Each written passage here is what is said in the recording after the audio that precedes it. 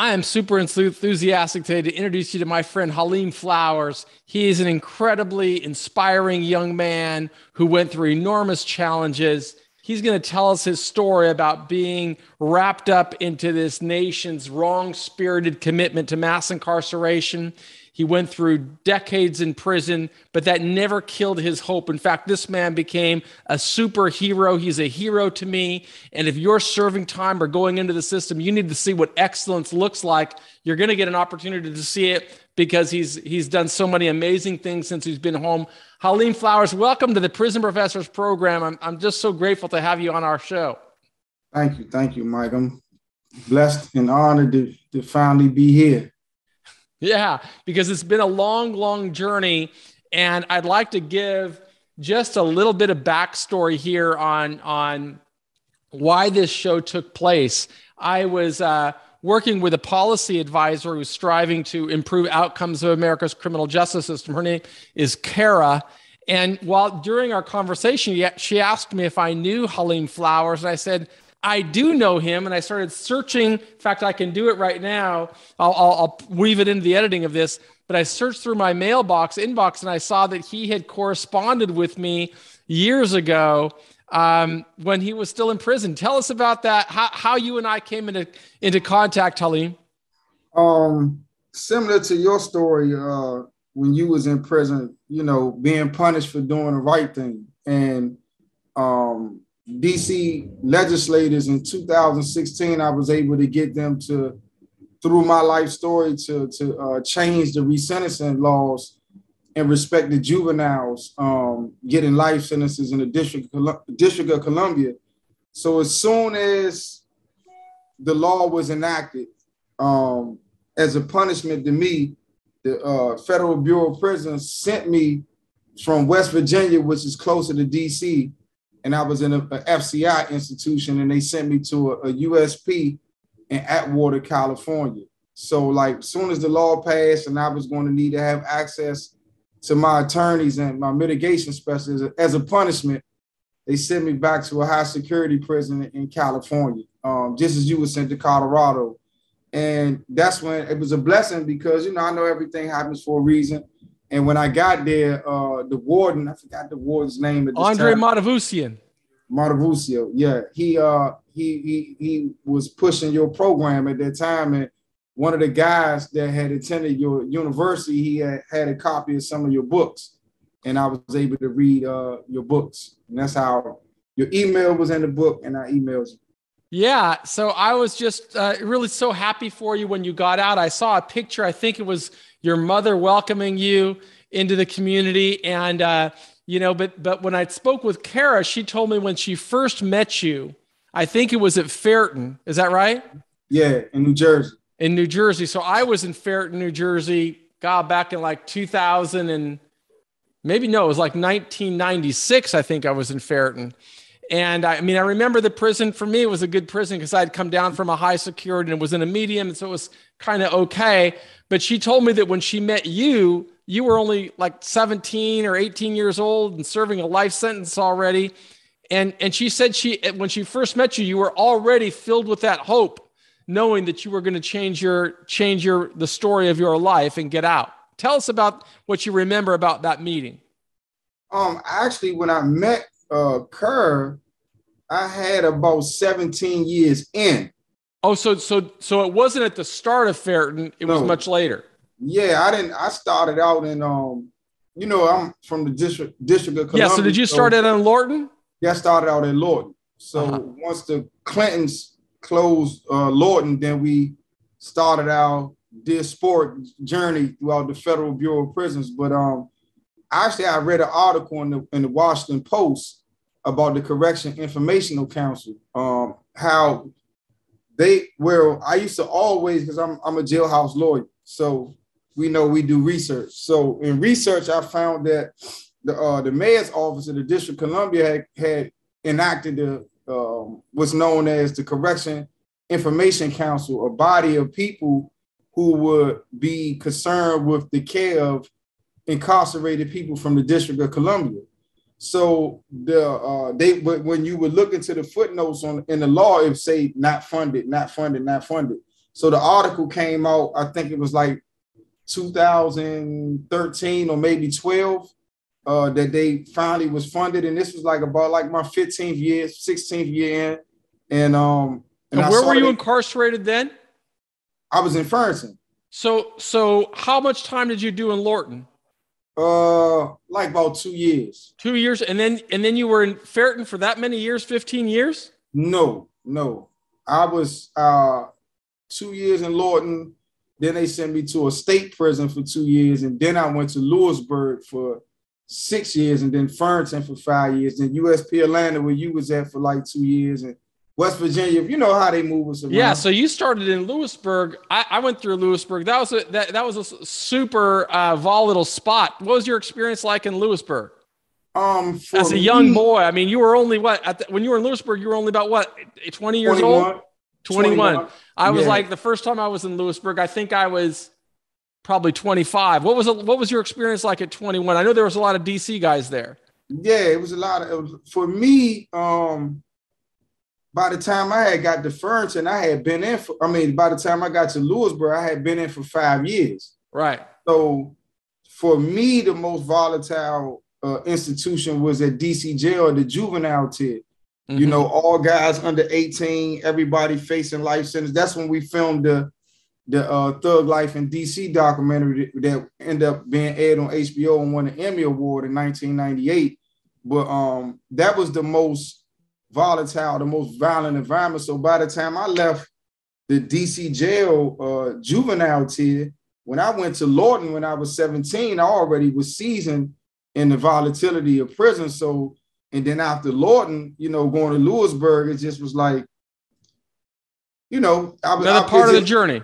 Just another part of the journey. I knew how to, was 5 years in, I knew how to conduct myself. I always was like a little old man. So when I got to Lewisburg, I just was like, just get introduced to like financial literacy and like really being invested in it. So my thing, when I got to Lewisburg, I was like, I want to go to the feds and I just want to learn about all different people, all different religions, anybody from anywhere but DC. So I hung with anybody but people from DC. Nobody knew I was from DC. Everybody thought I was from Philly. I just did a self-portrait, and one of the things I put was super predator. I was incarcerated at the age of 16 and given 2 life sentences. For me, growing up during the crack era, the culture is calling young black boys fatherless, godless, and jobless. We have predators on our streets. They are not just gangs of kids anymore. They are super predators. In a hyper-capitalist society like America, poverty is just violent. It was so easy for us to destroy each other. You find yourself inside of a cage as a child. It's not meant for me to be around any people, places, or things that I love. I was alone with all of my pain. But my childhood friend, Mama Lou Stewart, is a rapper. And just being around him, I just started like freestyle rapping. Come on, baby. Go ahead, man. You got half the mic to me. A little SG. Gave me that seed to blossom into poetry. I was liberated. I learned how to love myself. That's what I needed to become an artist. When I go to the canvas, there's something that I had to say that was meant for the world to see. My life is an example of the potential that lays dormant inside of these walls. You have so much genius right here and it's just dormant. I'm fighting for y'all on the outside. I love y'all. People want you to run away from your past. They said that we were super predators. I'm turning this into a superhero who loves unconditionally. There's power in that.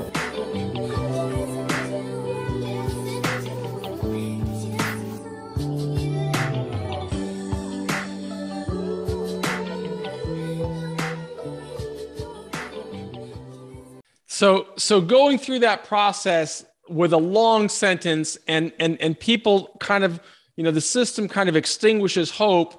Where we find power is listening to a story of people like you. For me, it was really reading about Malcolm X and Viktor Frankl and Nelson Mandela.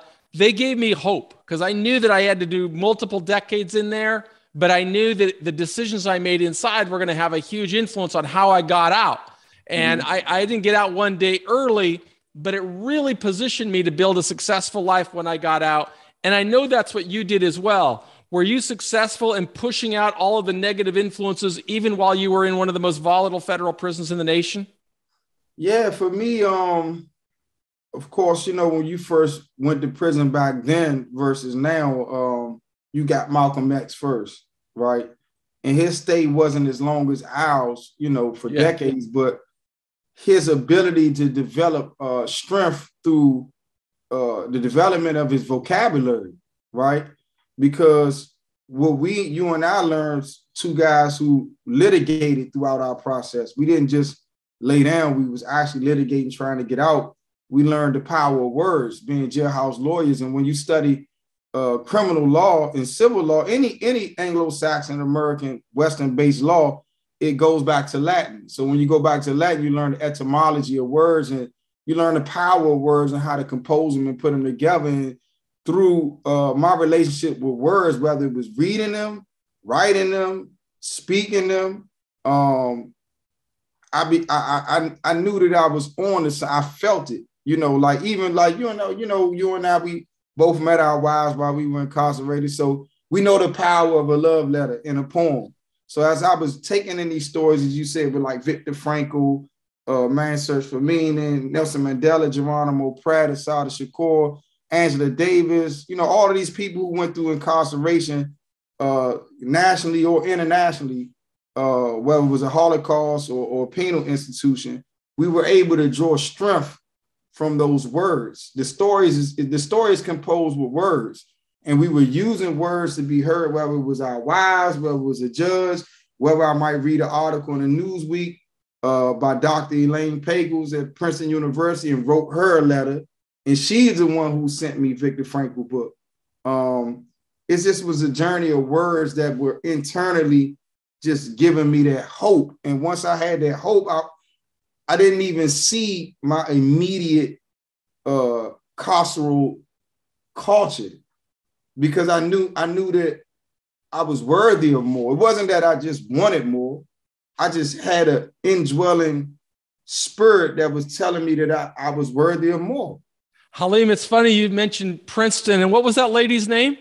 Dr. Elaine Pagels. And you came into contact with her because you read something and then you wrote her a letter? Yeah, it was an article in the Newsweek. I was in a law library at USP Lewisburg, and one of my mentors, a jailhouse lawyer named Michael Norwood, he told me, he said, because I started a publishing company and published my first book, and he said, you need to start writing newspaper and magazine editors about your story. You have a powerful story. You have a film, a documentary that's out there that's being seen worldwide. And he said, I think you can gain your freedom more through the public awareness of you and your story more than just through the courts. That's right. So I started reading these. I was always reading these periodicals, and it was an article about Dr. Elaine Pagels, her journey as why she started her career into studying religion and Christianity, how when she was a teenager, one of her Jewish friends had died in a car accident, and one of her peers said, that's sad that they going to hell. And she was like, why would you say they going to hell? That they were a good person, a good person. And the person was looking at it from a theological, lens, a point of view, and she just couldn't understand it. So that's when she started going to college to study religion. And for me, I saw the intersectionality. I wouldn't write anyone unless I saw intersectionality. And I saw the intersectionality of how her journey of self-discovery started as a teenager through fatality. And my journey as a human being started as a teenager through civil fatality. Like I was killed civilly and socially, labeled a super predator, a menace to society, but it began a different journey that began a different life and a different trajectory for me. The reason that was powerful, what you just said, do you know what year that was?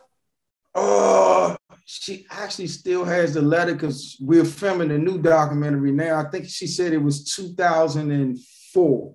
So here's the connection. I don't know if you read this or remember reading this in Earning Freedom, but in 1992 or 93, there was another professor at Princeton University. His name was John DiIulio, and John DiIulio is actually the professor that coined the term super predator. Right. And he published an article in the Wall Street Journal. It was called Let 'Em Rot. And I did exactly what you did. I wrote him a letter. I didn't know how to get his address. I just wrote Dr. DiIulio, Princeton University. I was in USP Atlanta at the time, and basically told him why I disagreed with what he wrote. What he wrote is that, we need more prisons. We need to lock them up for a longer period of times because there are super predators coming and so on and so forth. And I wrote him, I said, I just think that's the opposite of what we need. We need to instill seeds of hope and help people discover themselves and become more educated. And that would be far better for society. And ironically, that led to a relationship with me and Dr. DiIulio. And he eventually one time brought a class from Princeton to come visit me in another prison in McKean. So it's really coincidental that you guys, we have these similarities. We both served a long sentence. We're both really recognized through the teaching of Malcolm X, the power of developing language. And that's why these courses that I create, that I send into prisons, I really emphasize people, invest in yourself, invest in learning to develop language skills, writing skills, verbal communication skills, because then you can build a network. And I know that that's what you did, not only become skilled as a writer and a poet and an artist, but you were able to bring people into your life that would start advocating for you. And that's continuing on to this day. And it may very well be the reason that you're home with us today. Exactly. Tell us more about the evolution of your journey going through Lewisburg and where you went next and how you were able to avoid the complications that derail adjustments for so many other people. For me, where'd you go after Lewisburg? After Lewisburg, I went to Farrington, and I just remember, and I wrote about this in my book, Getting to Farrington versus Lewisburg. I couldn't, but when we pulled up to the institution, I was like, they're not gonna let me in here. That's the first thing I thought, because my first 9 years was always behind a wall, and Farrington was like being in the college campus. Yeah. And I actually chose Farrington because they had the college program there. Yeah. So, but I had started my publishing company in 2005, published 2 books while I was at Lewisburg, had the opportunity to connect with professors and students at Bucknell University and have my books used as a part of the curriculum there. And I just actually was going through my old papers, and I saw a report that one of the students wrote about me and my book in Bucknell in 2005. And so that was a blessing, but I knew that I wanted more formal education instead of being self-taught. So I chose to go to Farrington. I was able to go to the college. Miss Elizabeth Skedulewski, the head of education there, had a great program with Cumberland County Community College. And I was able to have the opportunity to study business formally. And I really believe once I learned the formal terminologies of business, I kind of took the Malcolm X prison to prosperity pipeline algorithm and I updated the software because I realized, what he did was good for the time of the civil rights movement, but now we're more in need of studying instead of the Webster's dictionary, we more in need of studying the Burns finance and accounting and real estate dictionaries.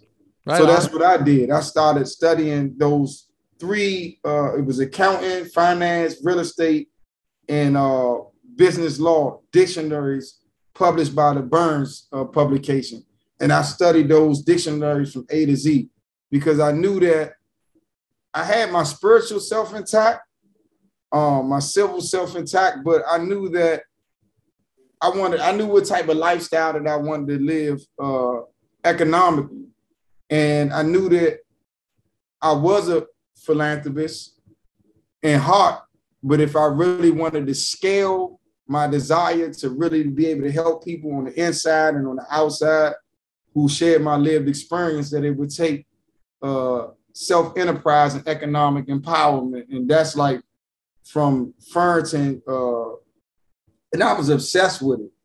You got to understand, like I just designed this sneaker right here, right? And I went to, this is the first sneaker that I designed in my fashion line. Let me see it. Hold that up again. That's inspiring. Yeah, this. Turn that around. That is awesome. Who's the manufacturer?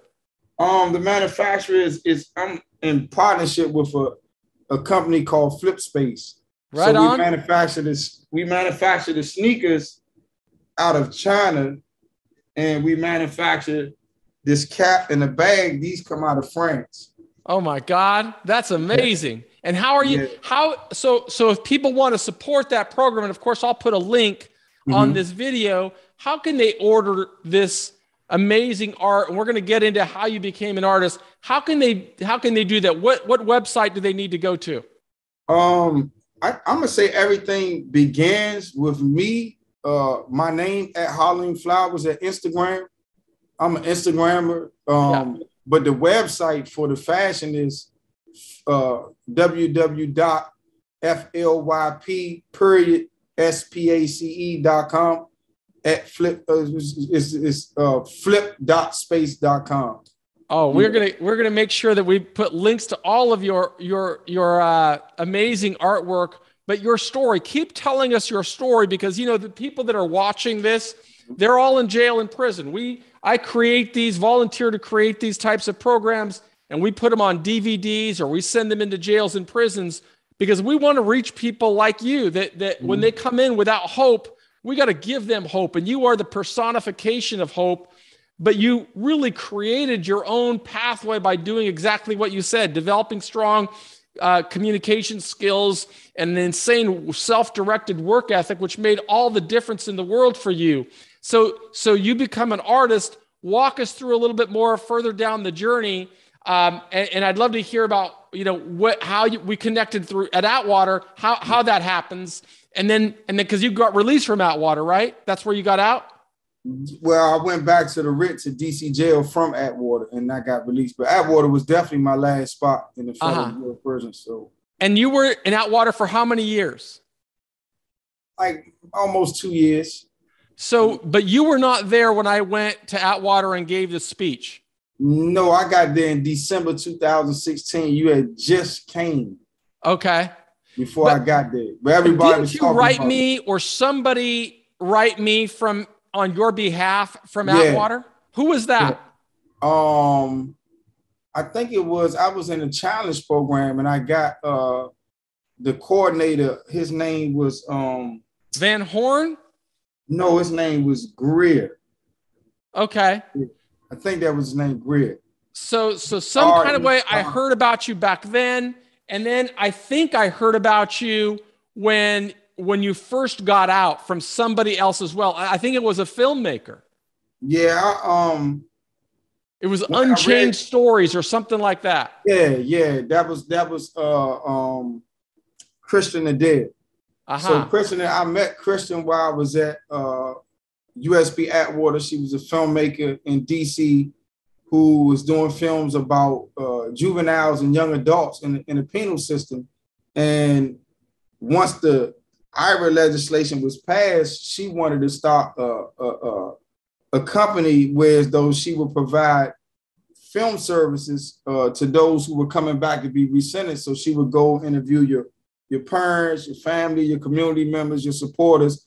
And then when you would have your resentencing hearing as a juvenile lifer, you would be able to submit this as evidence to your judge. So they call like mitigation specialist videos. So Christian and I, while I was at USB Atwater, we started a company called Unchained Media to be able to not only provide that video services for incarcerated returning citizens that were returned for resentencing under the juvenile life law in DC, but also to be a platform to connect creatives on the inside with the people, places, and things that they would need to scale their talent and their commercial viability while they were on the inside, and to help them transition successfully on the outside as creatives, writers, artists, musicians, all these talented people who I'm speaking to right now, who are in prison, who write books, who can sing or rap, or,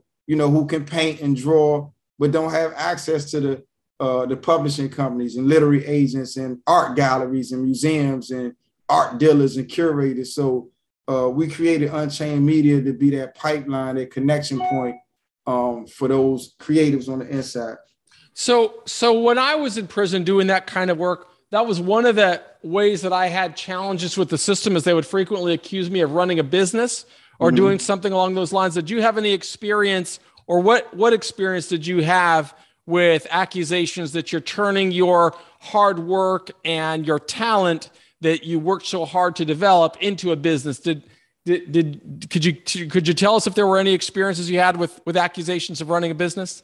Yeah, of course. It varies from institution to institution. And in Lewisburg, it's ironic. In Lewisburg, which is predominantly white community, they celebrated it. They praised it. They were so proud of me. Like, when I came out with my books, it's like I was the mayor of Lewisburg. Like, the guards, it was just like a deference in a high regard and respect. And it was the same thing in Farrington as well. But when I went to USP Atlanta in 2013, what was strange was that they had a problem with it, and I didn't understand it because most of the staff were Black. And it was one like white guard that worked there. He was the SIS. And matter of fact, I was walking through the metal detector, right, with my autobiography. And the guy that worked at the metal detector in Atlanta, I forgot his name, Harley, whatever his name is.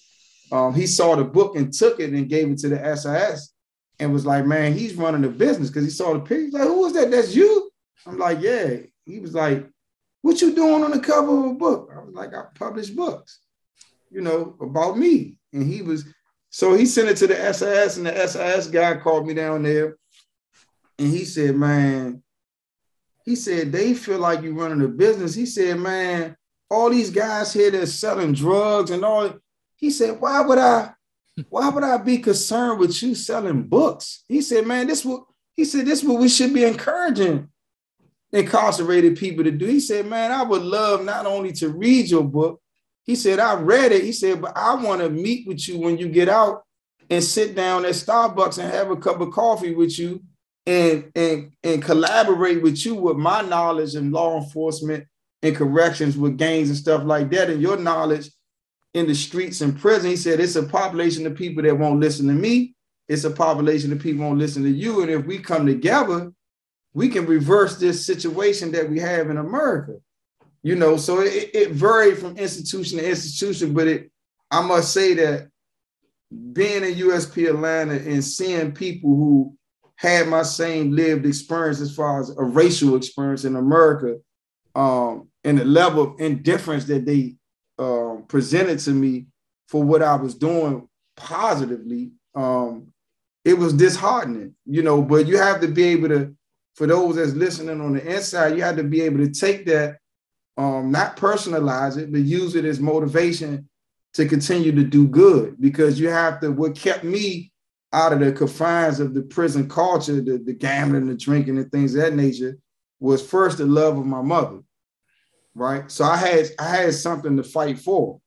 I had my mother who never gave up on me. And then two, the love of my wife, so when you have something to fight for bigger than yourself, I needed that. Those love letters, those visits, those phone calls from my mother and my wife, they were critical for me, because it was a reminder to me, not only that I was fighting for my self-worth, but I had to get home and take care of my mother before she passed away. I had to come home and be the man that articulating these beautiful poems and love letters to my wife, you know, and I felt a deep responsibility to those that's listening on the inside, to get out and represent to the world that it's some good people inside.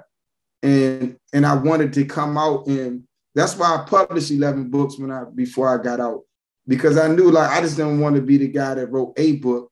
I wanted to show the world, like, no, I wrote 11 books, right? And then once I got out, I knew that everything that I wanted to do on a high level, not to boost my ego, but to be an example to the world that instead of putting children away in a cage for decades, they could have sent me to an international boarding school. Because I took my pre-SATs when I was 11. I didn't go to jail illiterate, right? I just was poor, and I saw an opportunity to pull myself up by my own bootstraps through selling narcotics, which was an illegal and an immoral choice for a kid. But that same ambition to be something in life more than my impoverished environment could have been channeled to something that could have added to the wealth of the nation as it's doing today. So a large part of me avoiding the climate, you know, the negative elements of prison, because it's positive elements as well, was just that, man, I just wanted to show my mother, man, that, you know, I was more than just, you know, a thug. You know, that story is so powerful that if somebody can find something, as you said, bigger than myself to live for, you've got a reason to avoid negativity and focus on what to do positive. One of the lessons that I heard from so many of my, you know, fellow people in prison when I was going through the journey, and I'm sure you heard it too, but I know that you rejected it just like I rejected that message, is the best way to serve time is to forget about the world outside and just focus on your time inside. But if you do that, you end up just, you know, perpetuating this intergenerational cycle of failure. But if we follow leadership like Halim Flowers, you come out and you're able to build a phenomenal life. Yeah, actually, while I was in this book right here, Time, How to Do It, Not Let It Do You. Yeah. I actually published this book, this one I was in for 17 years. And I say this book affords inmates a blueprint to use their time in the system productively. The author wrote this manual after serving 17 years in prison to give prisoners a step-by-step guide to utilize their time to develop pro-social habits that will help them transition into society successfully and prevent them from becoming recidivists. This book is a must-read for every person that finds themselves inside of the prison system that never wants to come back again. So it was bold to write this book in my 17th year because I was still in. Yeah. I was making a statement like, look, this is a blueprint. If you follow this, not only will you transition back to society successful in the sense that you won't be a recidivist, but if you follow this way to do time, I'm guaranteeing you that you will change something inside of yourself, that the law of attraction will attract high-level things to you in society. You'll find yourself in spaces in society around people and institutions that people would never believe that you deserve to be, you know? So, and I'm just so thankful and so humble.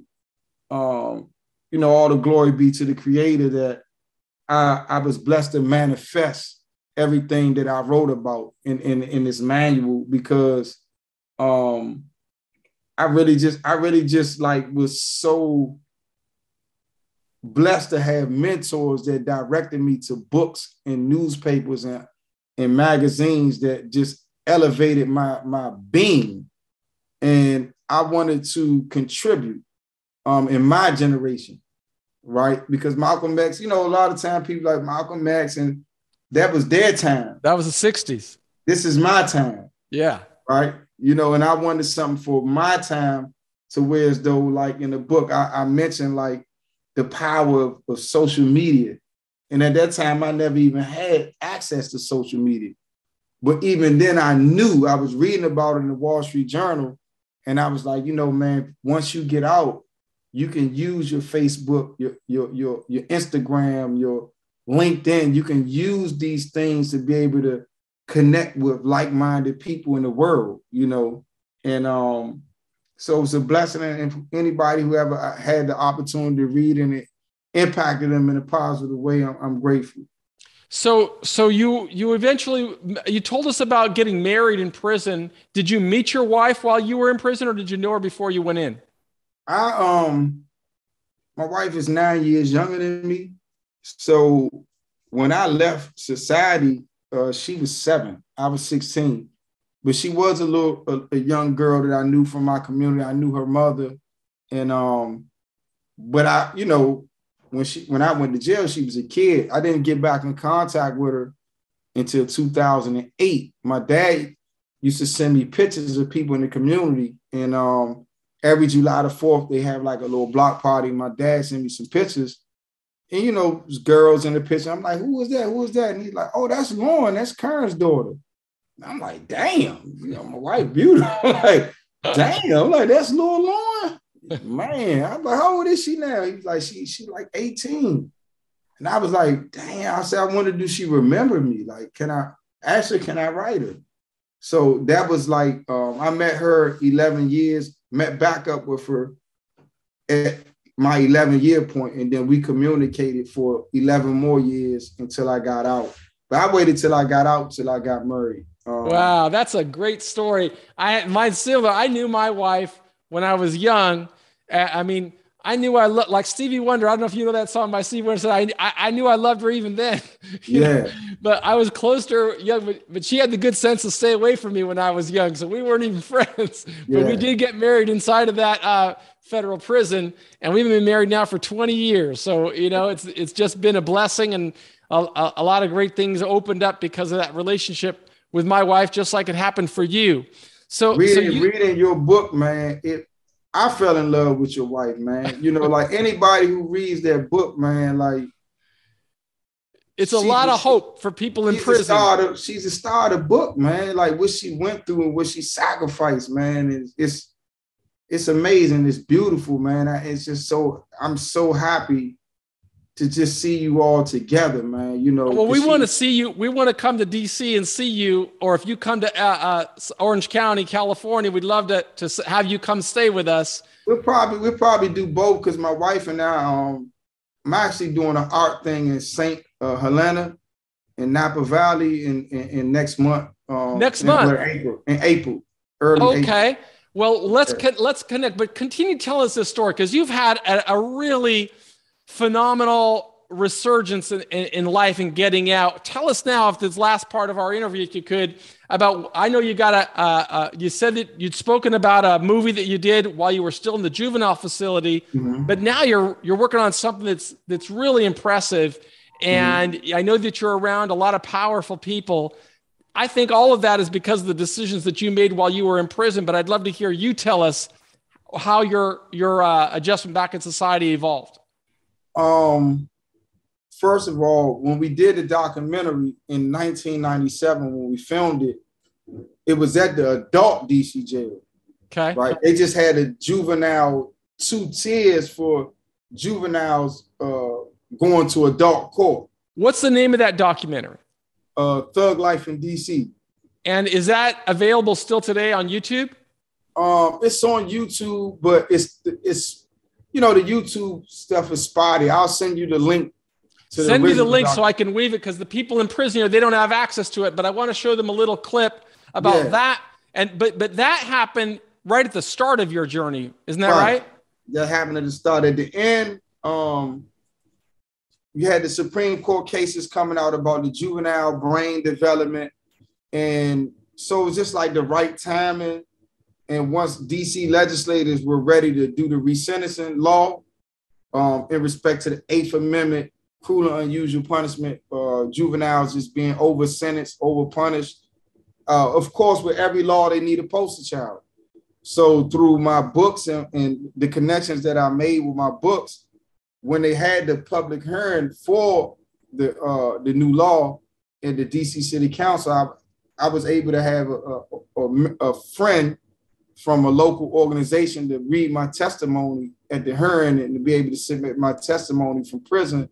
And they were able to use my accomplishments on the inside to be the poster child to calm the public sentiment you know, about us returning back to society after being, you know, labeled as super predators. And, you know, so that was a blessing. I was able to be used for that. And the law was enacted in 2017. I was released on March 21st, 2019. And I was a 10-person release. And once I got out, you know, as they say, you hit the ground running, I kind of hit the ground flying, you know. Because of all those seeds that you've sown while going through, what did you do, 20 years? 22. While going through 22 years in prison, you work hard, you keep a positive mindset, you stay focused on success. And after 22 years, you don't come out and have the same challenges that other people have. Instead, you come to society stronger than many people who are out here. Tell us about that experience for you. Well, a big inspiration for me on the way out. When I left, because I left Atwater in 2018 to go back to DC jail. And I read your book, How I Became a Millionaire in 27 months or something like that. I think it was, so the story of that book is from Matavusian. Here's how that started. I was given a speech at a judicial conference, and he used to be a captain in Lompoc. And I was doing the same, like you, I was doing the same thing that I do out here. I was doing in prison, and he locked me in the hole for it. And so I was in the hole, you know, but I've been in the hole a lot of times, part of the journey. And I got out, and now I'm speaking at a conference with judges and prison administrators, and there were like 1,000 people in the audience, and he was in the audience. And he comes up to me and he says, "You remember me?" I said, "Of course I remember you. You locked me up for this." And he laughed, and he said, "You know, I'm the warden at Atwater now. You want to come out and give a presentation? I think the people would appreciate it." I said, "You know, I can do that, but I think it'd be far better to create a course." And I said, and I'll create something special just for the fellas in Atwater and in prison. And so in like 30 days, I wrote that book, How I Made My First $1 million Within Getting Out in 2 years, or something like that. I still have the book. It's on my website, but it tells the story. And it's really the story that I learned here. I'm hearing from you. If you make good decisions and struggle, you become more successful than maybe we have a right to be. But that's so I got out in March 2019. So one thing I used to always push back with this prison administration staff, you know, they always tell you to go out and get a job, right? And I was like, no, I'm gonna go out and create jobs. That's right. So I just had a different mentality, and I fought to have that, because even when I may have doubted on the inside, was this pragmatic? Was this realistic? I still kept that attitude, right? Because I knew I couldn't be I have ambitions to be a billionaire. And I'm like, I can't be a billionaire working for somebody. You're on the way. Yeah. So, I got out, and one of the first income streams that I developed was fellowships. So I had learned about these fellowships. So I had got one fellowship with an organization called Echoing Greens, one of the biggest social entrepreneur fellowships in the world. And through the company that I created on the inside, Unchained Media Collective, we actually applied for it when I got out, before I got out. So the week that I got out, we learned that we had made it to the final round, and that we had to go to New York City to pitch, right? So I had only been out for like 20 days, and they put an ankle monitor on my leg. And I remember going to New York City and going there and just like speaking and pitching, and like everybody that was there, because people from Germany, Switzerland, Africa, and they just like, what? Like they couldn't believe it. Like, you've been in prison for 22 years. How did you get here? Yeah. They're like, I've been applying for this fellowship for 10 years. Like, you've been out for 20 days and you here. So it was good. I got that. And that was like $45,000 a year for that. And then I got another fellowship at an organization. So wait a minute. So the fellowship gave you $45,000 a year that basically gets you stable, allows you to pay rent, have some food, and continue working on your craft. Right. So it gave me some seed capital. And then another fellowship that I applied for the first week that I got out, I ran into the deadline. it's an organization in DC and Georgetown known as the Halcyon Arts Lab. And what they do is they give you $10,000, a condo in Georgetown, and a studio space. And they connect Is that in Northwest DC? Yeah, in Northwest. Okay. Georgetown is like the upper. Yeah, where the university is. Right. You know, the upper echelon, the Orange County. Yeah, I got DC. it. And so what it did for me, and it was a fellowship for artists who use their arts in the interest of social justice. So it was perfect. And at that time, I just was a poet. You didn't have to be a visual artist. So I was a poet, and then I started doing spoken word performances when I got out, and I would perform in the orange jumpsuit with the shackles and belly chains on, and it was different than anything that anyone was doing out here. And but what I was seeing was that, okay, it gave me a free place to live for a year, more monthly income, right, and a space to create. So I had two sources of income, a free condo and a studio, which was like an office space, right? So from that, I said, okay, now I have my seed capital and I have a platform in Georgetown in DC that gives me access to the 1%, right? And then I have access to a social entrepreneurship fellowship that was based in New York that was global. So once I became a member of this fellowship, I was in communication with alumni from all over like Van Jones is an alumni of Echo and Green. Michelle Obama is alumni of Echo and Green. So I had I had $1 billion worth of social capital that I was tapping into globally and locally. And then from that base there, I just would go places. And one of my greatest mentors I met along my journey, I did a talk on MLK Day in January 2020. And it was at the Apple store in Union Square in San Francisco. And I flew in, I did my talk, I had my books, at the Apple store. And afterwards, the people at Apple took me to dinner. And it was this unassuming middle-aged white guy just sitting next to me. And he's like, hey, man, he's asking me all these questions. Like, what do you do for a living? I'm like, well, I just started. I do my talks, I sell my books, got my fellowships. It's like, what else you do? And I'm like, well, I started doing these like visual art pieces where I take like pictures of me or from the Wall Street Journal and I write poetry on them. And he was like, how many do you have?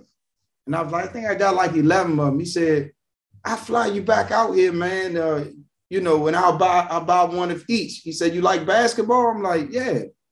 And he's like, he said, you want to go to a Warriors game? I'm like, nah, because everybody was hurt that year. So he laughed. He said, who you like? I said, I like the Lakers. He said, well, we play the Lakers next month. And he said, by the way, I'm an owner of the Golden State Warriors. Right? So we meet that way. And, at this time, I'm selling these pieces of art for like $2,500 a piece. Right on. So when he's like, man, I'm going to buy one of each. At that time, I hadn't even sold one yet. Right on. Right. So now I'm like, okay. So he fly me back out.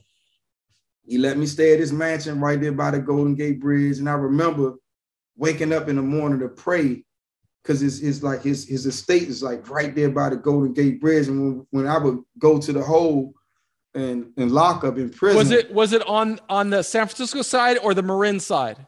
It's on the San Francisco side. Okay. I forgot the name of that neighborhood with all those little houses. Well, there's the Marina District there. And then, but a lot of people live on the other side in Marin and Sausalito or Tiburon. No, this is on the San Francisco side. So okay, I know that area. You go to his backyard, and if you walk down his steps, you'll be right there, maybe a few hundred feet from the Golden Gate Bridge. So for people who don't know, that's probably a $20 million piece of property. Yeah, it was. I cried when I woke up in the morning, saw the ocean. Because I used to, when they would lock me up in a hole in solitary confinement, to keep my sanity, I would always envision me being home praying in the morning and watching the sunrise after I prayed. And I did that there. And when I met him, it wasn't the money that I made on that trip. it was a feeling, right? It was being feeling. accepted, of being accepted in society. And when and when he took me to the Golden State game, and we went through like the owners, where all the owners was at, and the owners in Golden State, they got their own lounge, and I remember they called it like Billionaires Row, like where the owner said that, and he told me, he was like, he said, "You're not here because I feel pity for you." He said, "You're here because you are elite." He said, "You see them on the court?" He said, "They are the elite basketball players. And everybody on this road, we're like the elite investors, or whatever we do, we are elite." And he said, I'm investing. I'm not buying your artwork because I pity you." He said, "I see you as a startup, a startup business," because he's an investor. And he said, "I'm investing in you as a startup, and I'm getting ahead of you as an artist before the market gets ahead of you." Right? And man, right after that, COVID came. So keep in mind, I'm making my money from speaking engagements, and selling books at speaking engagements. So now when COVID come, all my spoken word performances, all my speak is canceled. Right on. Right. So right when we go on quarantine, I had received a grant from the Art for Justice Fund. Right. And the Art for Justice Fund, for those who are listening, it's an art collector named Agnes Gunn. She watched the documentary 13th by Ava DuVernay about the 13th Amendment. And she was so moved by the documentary, what was going on in the criminal legal system. She looked at one of her paintings on her wall, which was a Roy Lichtenstein painting, and she sold it for $150 million and started this Art for Justice Fund to give money to artists and creatives who are using their art in the interest of criminal legal reform. Wow. And so move forward. As soon as the quarantine hit, I received this grant.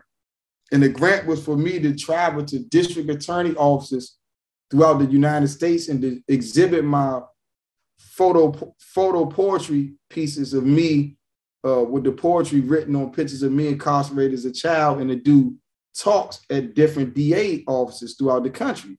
Now the quarantine come, I get the money, but I can't travel, right? So the fund said, well, just use the money to do whatever, So what I did was I said, you know what? I've been going to these museums and these art galleries, and I believe the art is trash, but they're making a lot of money, right? So I was looking like at a painting in the background. I was like, I can do that, and I could put a message on that, And so I took the 40 grand, and keep in mind, my wife was pregnant. She had just bought a house. I took the 40 grand, and I started investing it into painting. And I turned the 40 grand into $1 million. Man, that is amazing. Yeah. Selling your paintings. Selling paintings. And where can we see your paintings, copies of your paintings? How could I get that so I could show people what they look like? You can go to the gallery that represents me, or the website. I'll send you the link, DTR Modern Galleries, but they have locations in Boston, Nantucket, New York City, Washington, D.C., and Palm Beach, Florida. So all East Coast. I can't wait. I can't wait to show that link and to write out, not only show this video, but I'm also going to create a lesson from it so that people can read what you said, what I would have learned from you had I seen this story when I was locked up, how it would have inspired me to work on developing my education, to developing my verbal communication skills and writing skills, critical thinking skills.